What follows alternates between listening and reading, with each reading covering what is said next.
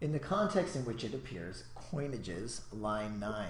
So line 9, coinages. And again, this is vocab in context. So therefore, we want to replace coinages with our own word. If we look here back at line number 6, it said they also availed themselves of other forms of expression, some probably original. That means they came up or created those themselves, and some derived from Toltec coinages, ones that the Toltec people created or coined themselves. So you can see coinages has something to do with created.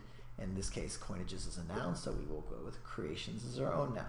And just like that, we can match that up with answer choice B.